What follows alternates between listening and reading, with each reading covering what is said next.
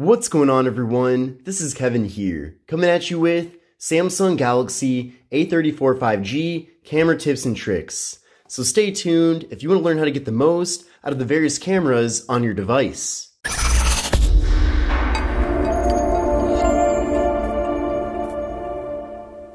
Now the first thing I want to do is go over the actual cameras that we're getting here with the Galaxy A34 5G, and we do have quite a few of them. Now starting off with the rear cameras, we have a 48 megapixel main camera, an 8 megapixel ultra wide angle camera that can capture images at up to 123 degrees, and we have a 5 megapixel macro camera for close-up images. And then we have a 13 megapixel front-facing camera. Now this phone does support portrait mode for both the front and rear cameras, which is really nice. And with this phone, we're getting 4K video recording with the front and rear cameras as well. So despite this phone being a more entry-level budget mid-range device, it really does give us a lot of different features related to the cameras. Now here's how things look on the camera app, and this is with the main rear camera right now. Then from there, to get to the ultra wide angle camera, you're gonna go over here to 0.5.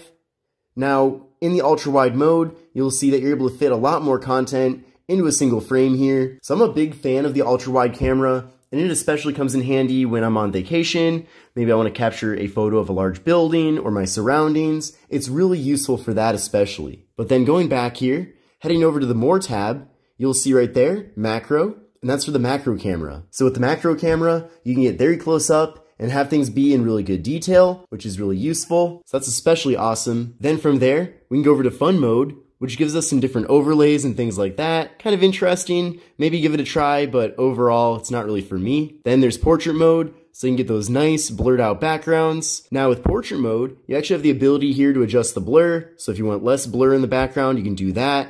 Or if you want more blur, you can make that customization as well. So that's really useful. You can also crop out to take a group selfie. And then if you want to, you can take standard selfies too. So you don't have to have portrait mode with the front-facing camera when taking a selfie. And then another thing as well, when you're using portrait mode with the rear camera, you can also adjust the blur effect. Now heading back over to that More tab, there's a lot of different options here. So I definitely recommend exploring all of these. There's a Pro mode, Pro Video, Single Take, Night mode, Food mode, Panorama, Macro as I showed you before, Super Slow-Mo, Slow Motion, and Hyperlapse. But if you want to take any of these and put them on this bottom slider, you can also very easily make that customization. So go over to this plus button, and then from there, you can pick up any of these and put them down here. So for example, I'm going to take the macro camera option and put it down here below in between fun mode and portrait mode. Also, another thing too is that if you want to remove any of these other than just the standard photo and video modes, you can pick that up and toss it in the More tab. So that's nice, but I'll go to save here.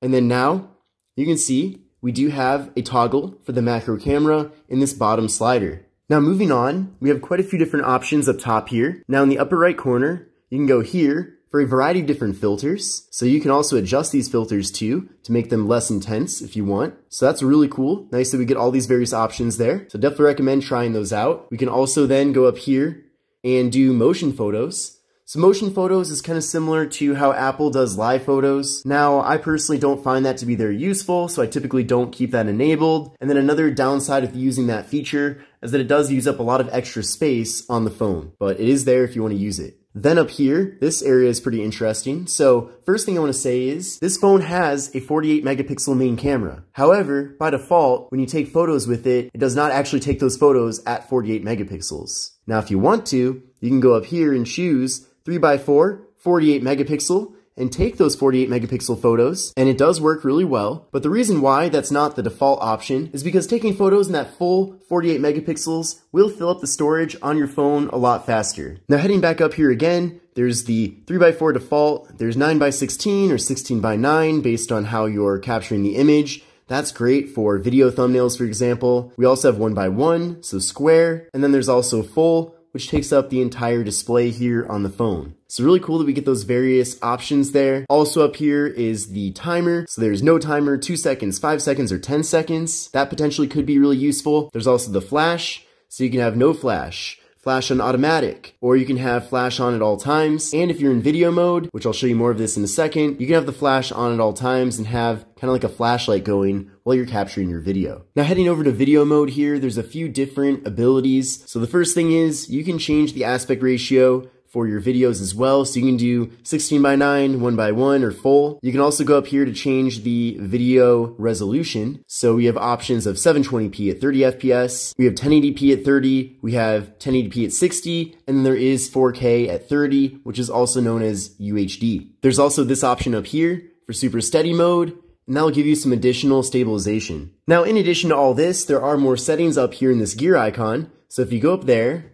you'll see a lot of different options. Now, some of these are already enabled by default, such as Scene Optimizer. You can also scan QR codes with the camera here on the phone, which is really useful, especially lately. There's shot suggestions, so you'll get on-screen guides to help you line up great shots. But let's go to this one. This is swipe shutter button, and by default, it is to take a burst shot. So let's go back here, and basically if I swipe on that shutter button, it's gonna take a bunch of photos. So it just took 13 photos right there, but heading back over to here, there's an option for create GIF or GIF, and then if you do the same function of holding down the shutter button, it'll now create that GIF or GIF image. So here's the preview of that image that I just created.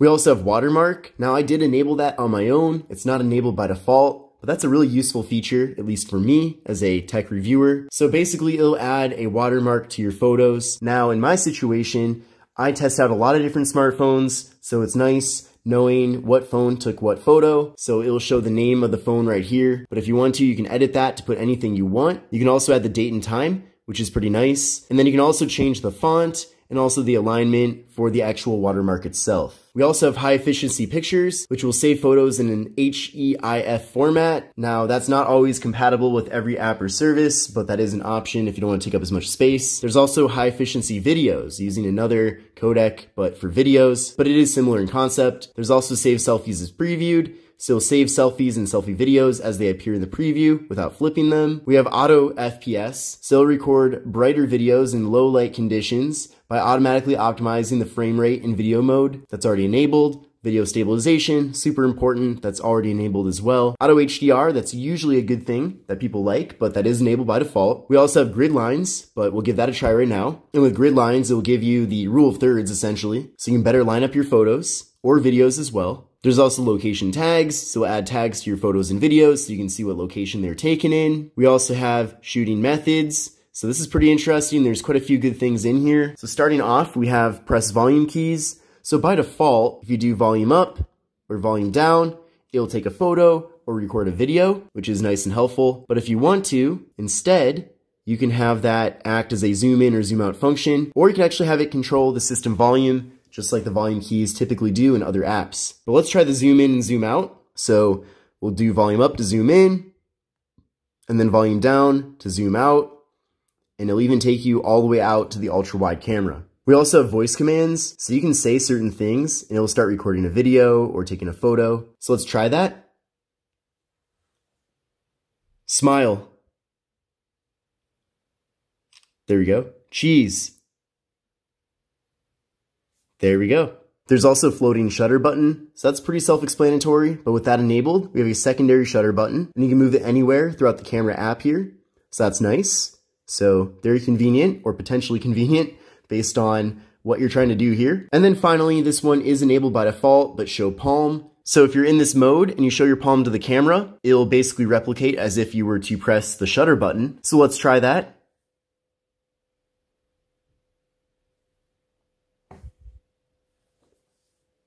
There we go. That's a little bit difficult to do, by the way, with the camera recording everything as well. And then we also have settings to keep. So this is pretty nice. So if there's certain settings that you find yourself changing with the phone and you want the phone to keep them as the default, you can change that here. And then the final thing I want to do is show you a quick and easy way to access the camera app on the device. And you can do this from anywhere throughout the operating system. And all you have to do is just double press on the power button. So let's try that right now.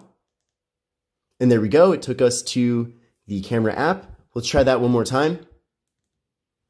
And that works really well. So that's a nice hidden feature that most people don't know about. But this concludes my video on camera tips and tricks for the Samsung Galaxy A34 5G. Hopefully this video helped you learn a lot more about the various cameras on your device and how to make the most of mobile photography here on the phone. But if you enjoyed the video, definitely give it a thumbs up. Make sure to sub to the channel. But with all that said, this is Kevin, and I will see you in the next one. Take care and have a great rest of your day.